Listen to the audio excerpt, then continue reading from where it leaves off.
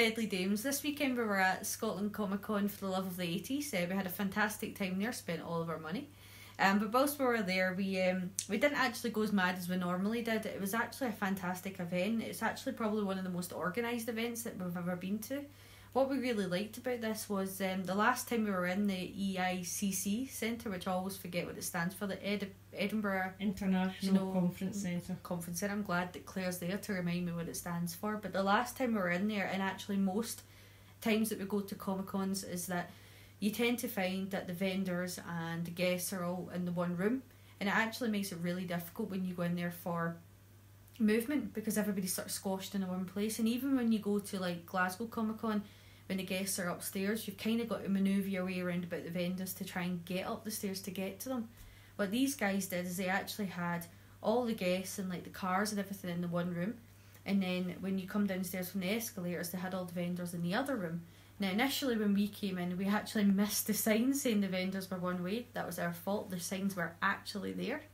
And then they had all the guests in the other room.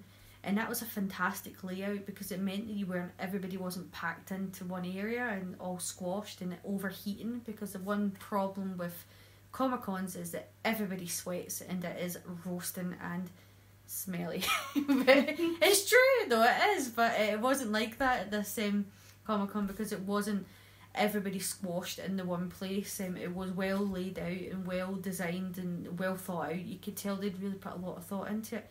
They also had a tannoy announcing when everything was happening, and they gave out schedules to let everybody know, free schedules, and to let everyone know what was happening. And they had TVs, so letting you know everything. So basically it was kind of well suited for literally everybody, so because not everybody can hear, not everybody can see, not everybody had access, and it was kind of designed for literally anybody. Very family friendly and very accessible. What's the word I'm looking for, Claire?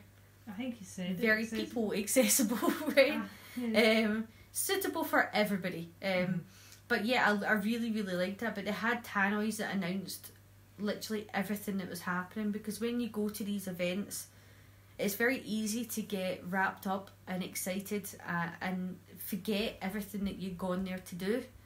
I mean, I've certainly went before, and I remember one of the years we went and we were going to see, it wasn't to this Comic-Con, but we went, and the person we were excited to see was Robert Englund, and we went to a different person's talk, and we actually forgot that we had a photo shoot with Robert Englund, and we sat down, I'll not say the person's talk, but we sat down to see this other person's talk, and halfway through them talking, we suddenly remembered we were supposed to be at a photo shoot, and very embarrassingly, and we were right in the middle of the row, we had to stand up and do that sheepish sliding past everybody to get out, and then we had to run to get to the photo shoot. But what I loved, what these guys did, the Monopoly event crew, is they had a tannoy that announced everything that was happening. Now, I suppose it was quite difficult because we were press, when you were talking to somebody, doing an interview or just chatting to like cosplayers and things, that suddenly the tannoy went off. But it was fantastic because it let you knew, you can tell I'm tired, you know exactly what was going on throughout the day, what was happening. So they would announce, like, it's David Hasselhoff's photo shoot, or it's David Hasselhoff's signing, and I thought that was a great idea, so you couldn't forget, you couldn't do what happened to us and have to do that embarrassing sneaking out of the Q&A. But anyway, enough about how fantastic I thought the guys had organised it, and I did. It's actually, as I said, it was the best organised event that I'd ever been to, and I'd highly recommend going to one of their shows purely and simply for that alone. But on top of that, I actually thought the guest line-up was amazing as well. David Hasselhoff's queue was out the door. If you'd seen his queue for his photo shoot, it was massive. At one stage, we went for food, and when we came back, his photo shoot queue was still going, so you could tell the man was popular. But I'll start off with the artwork that we picked up. You know us, we always say we're not buying artwork, and we buy artwork, but we got artwork by Paul Butcher. This is the guy that actually designed the poster for the Love of the 80's. We actually did pick up one of the posters. We weren't going to, but then we did. And to be honest, it wasn't expensive, the poster. I actually love that they designed it like a old school VHS. So I'll show you the poster first. I actually didn't want one this big, but they only had one this big. I know that some of the guests cancelled that were there. We did say what happened to the snooker players, because there was no announcement to say they weren't going to be there. We've made a couple of jokes saying what if they were like in a separate room, or what if they forgot to pick them up from the airport and they're still sitting there. But they didn't appear to make an announcement to say what was going to happen with these guys. We think maybe they're sitting somewhere and no one's told them what's going on. Poor guys. I'm sure there's an announcement somewhere about them. But I do love that this looks like Tron, this bit. But I do love that this is all 80s, and I think this artist is very talented, and you'll see why in a minute. So he was actually in the main hall, and the reason he told us the reason why he was in the main hall is because he designed the poster. He's also designed a poster for the Love of the Sci-Fi, which is the next event that they're doing on the first and second December, I think. But we picked this one up from him because I love Jaws, and I think this is amazing. And we also got this one, which is for Claire, because she loves Halloween. But he had so many things there that were fantastic. He'd done one called Mary Poppins, but it was actually Guardians of the Galaxy. Yeah, the guy with the big... I always forget his name. The blue guy that whistles and arrows. Yeah, and he's got like a big afro, not an afro, sorry, a big... Mohican is the word I'm looking for. I'm doing this. I'm glad that you got that from this. And he's like flying through the air. It was really funny. Yeah, but his artwork was fantastic. I would recommend it if you're going to one of the events and he's there. Go and have a look at his stall. His stuff was amazing. We also got some stuff signed. Let's see if I can reach it. I can't reach it. Come on, you can do it. I can't do it. I'm too little. He also bought a lot of fudge both Saturday and Sunday, which is why she's struggling a wee bit. And I totally ate it all by myself. All by yourself. Well, apart from those bits that you forced me to eat. Mm-hmm. I said no, but she said that I had to. I ate it all by myself, Claire. That's the reason why Claire's hiding behind the camera. We got a signature by Sam J. Jones. When we went to, we like Flash Gordon anyway. We're still waiting for a really good edition, or a Blu-ray edition over here in the UK. I think there's a kind of standard one, but I keep waiting for a company like Arrow or Indicator or one of those guys just to give. Why do I keep saying the word to give this movie a really good edition that it deserves, because Flash Gordon's a fantastic movie. But his Q&A was hilarious. He was really funny. But we went for this one, which is like the poster. But he was really funny. There was actually a cosplayer dressed as Ming the Merciless, which was really funny as well. But Claire's obsessed now with getting all of our signatures to both of us. You can tell I'm happy by that. You're very happy. I had to cave. But anyway, I'm just happy to get his signature. But yeah, he was lovely. And you got... You're going to have to say his surname because I keep saying it wrong. I think it's pronounced Ferrigno. Ferrigno. Again, to both of us. We had a bit of a disagreement. You wanted a Hercules. I wanted a Hulk. I won. But I didn't get the Hulk picture that I wanted. I wanted the one that was kind of glowing in. I like that one better. I still think the picture I chose would have been better. But and then we got Zach, and I keep pronouncing his name wrong. Galligan. Zach was a bit of a strange character. He wasn't rude or anything, he just wasn't overly chatty. I think he was all business. Yeah. Well, some of them are. But that was to both of us as well. Whatever you do not ask him about Gremlins 3. We didn't, but we've seen the after effect of many people asking about Gremlins 3, so don't do it. That's just a forewarning. I did go to a stall and buy... Oops, that's gone. I did go to a stall and buy an autograph from an actress that I'm a big fan of. I don't think I'll ever meet this actress in person. I do generally like to get autographs in person, or get someone I know to get them in person for me. But I'll never get to meet this actress, and if I do, obviously I'll just get the signature again. But she doesn't tend to do signings, but I love her, and that's Sarah Polley. She was in the remake of Dawn of the Dead and Splice, and then she starred in quite a lot of things when she was a child actress. But this is a signature from Dawn of the Dead, and I just really wanted that. She's becoming harder and harder to get autographs now, and I was glad to finally get one. But yeah, I love Sarah Polley, and I was glad to finally pick this one up. And then the last autographs that we have here was actually, we managed to do an interview with this actor, and he was absolutely lovely. The interview is going to be on the Geek Legion of Doom's channel. His link, as always, is going to be above.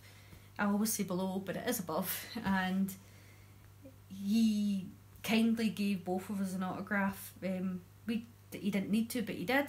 And that is Robert McNaughton from E.T. E.T. is one of my all-time favourite movies, and I think because I told him this about a million times, I had a happy overload talking to him about E.T., and I think he knew that is the reason why he gave us a signature. We spoke for quite a while, about 10-15 minutes about E.T.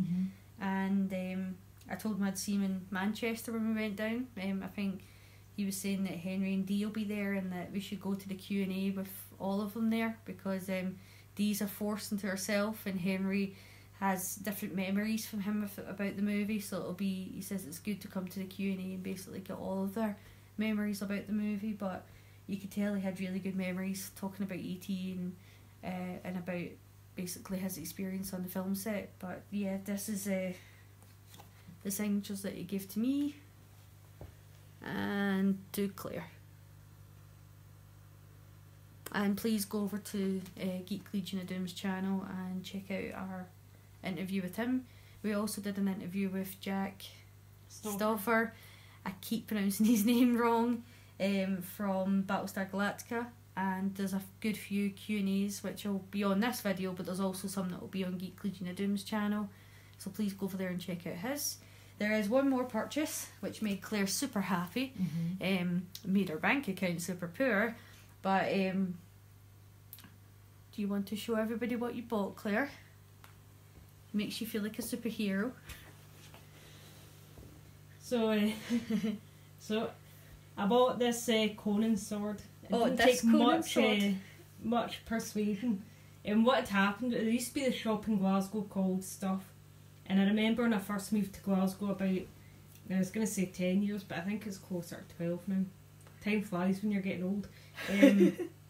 And I was always a massive Conan fan, and they used to have a collection of swords, and I remember when I saw this sword, I was like, oh, I really wanted it, but at the time it was too expensive, and I thought, no. And where I was living at the time, I thought, no, I can't really turn up at a flat that I'm sharing with 2 other people that I don't know very well with a big sword, so I kind of put it off. I thought, future buy, and then I never saw it again. And every now and again it comes up where I'll tell Mandy how much I regretted not buying this sword. So anyway, I saw it on the Saturday at this guy's stall, and I was a bit excited, and I thought, I'll put it off, because we were trying to be good, and I did the thing that me and Mandy always do each other, where I'll tell her about something that I've seen, say, I really like it, but I won't buy it, it's fine. And then she'll say, oh no, maybe you should. And I said, no, it's okay. And she said, look, you regretted it the last time you didn't buy it, just go and get it. Okay. And she does that with me, and I do that with her, and I think we're both quite bad for that. Like, we have got self-control, but we just encourage each other to go for it. But I'm glad that I bought it. Is it heavy? It's quite heavy. I'm gonna touch oh my your god. sword. Now, for the record, Mandy is extremely clumsy.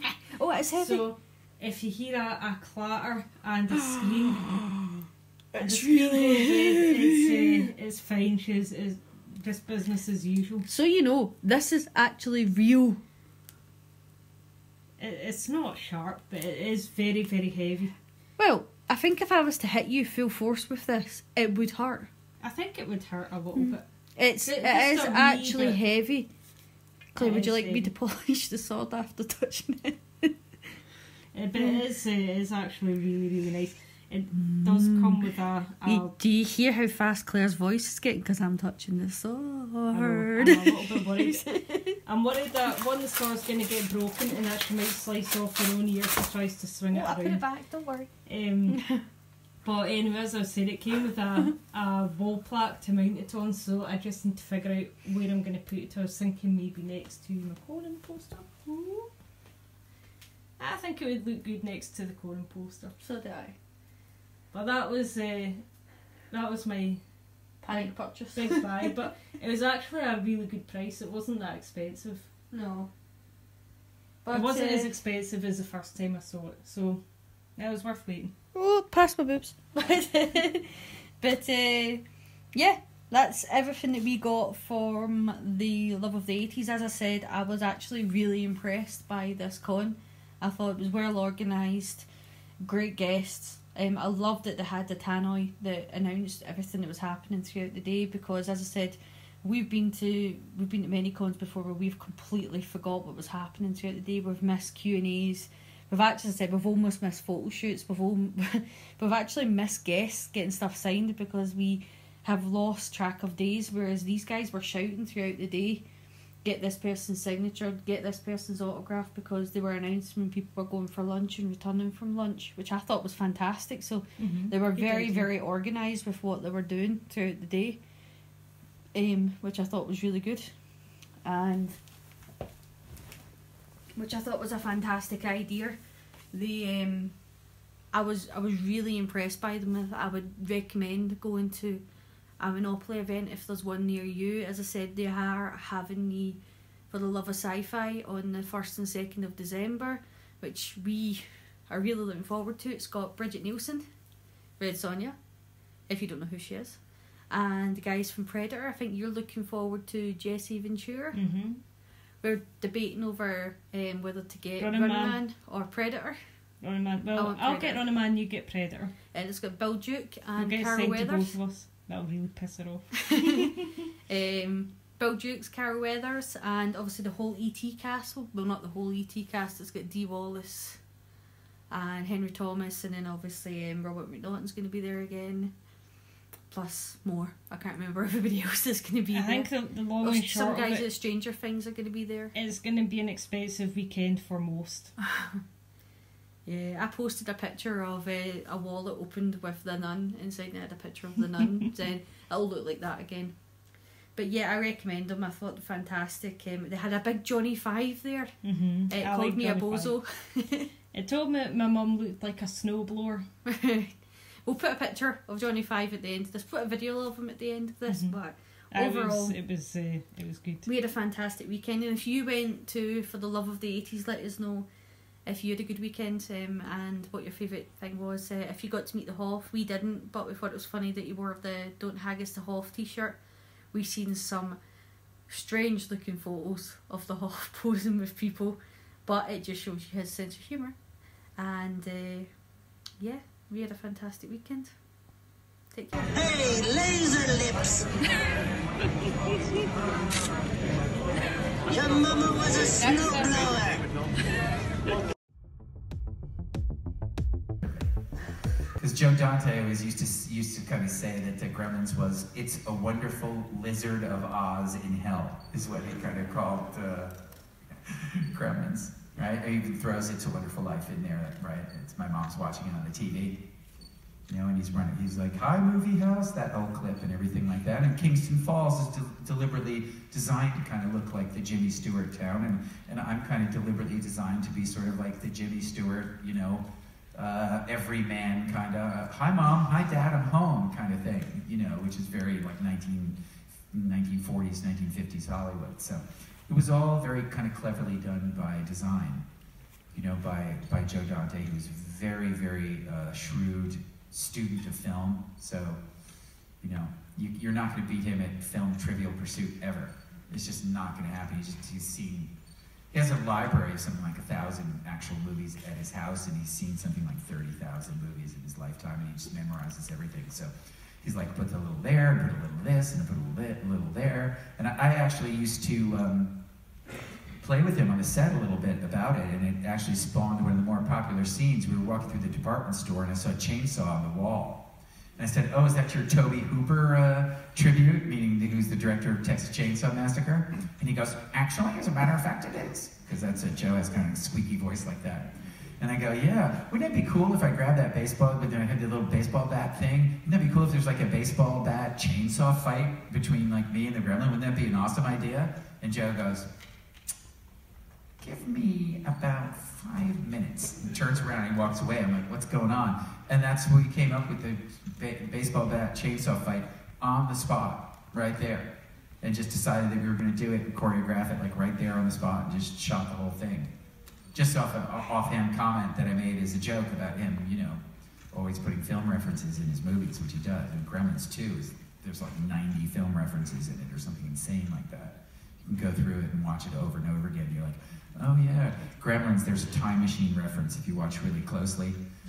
Where my dad's at the thing, he's at like a convention and he calls home, and in the right corner of the movie there's people sitting in a time machine, and then it cuts back to like my mom talking to him on the phone, and when it cuts back, the time machine is gone and people are on the floor looking at it like where it's gone. Did you ever catch that one? Did you catch that one? You can go back and watch it, you'll see. It's kind of funny. He has all sorts of stuff happening in the background of the frames that you have to just go back and watch everything really closely. You'll pick up all these inside jokes. In Gremlins 1 and particularly in Gremlins 2. You don't need a sequel. You just have a good film, yeah? You don't need a prequel or a sequel or a 20-part series that looks into the psychology. Just let it be what it is, a good film.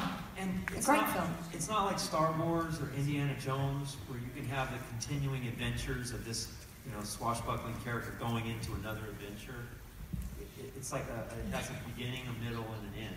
You know, it's a fable kind of. So it ends, and then to have it start up again. You know. It's just nice the way it is. Yes. We've got time for one last question. You pick. There's a few people. Oh, I don't want the decision. Right here in the middle. What's my favorite movie? That always changes. That always changes. But just recently, I just watched Alien again, the Ridley Scott film. I watched it with my oldest boy. And don't watch that for a while. Well, not my oldest, my second oldest boy. And that, I don't see any flaws in that movie. That movie is great. It is and awesome. I love that movie. But, you know, my favorite film always changes. But Alien's one of them. Go on, we'll do this. My wife and I love AI as well.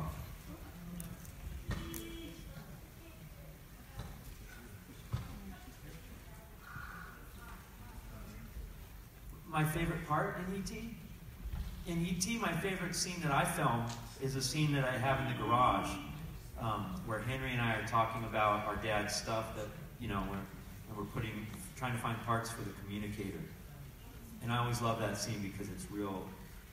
It's a scene where I'm real close with Henry, and it's real intimate, that scene.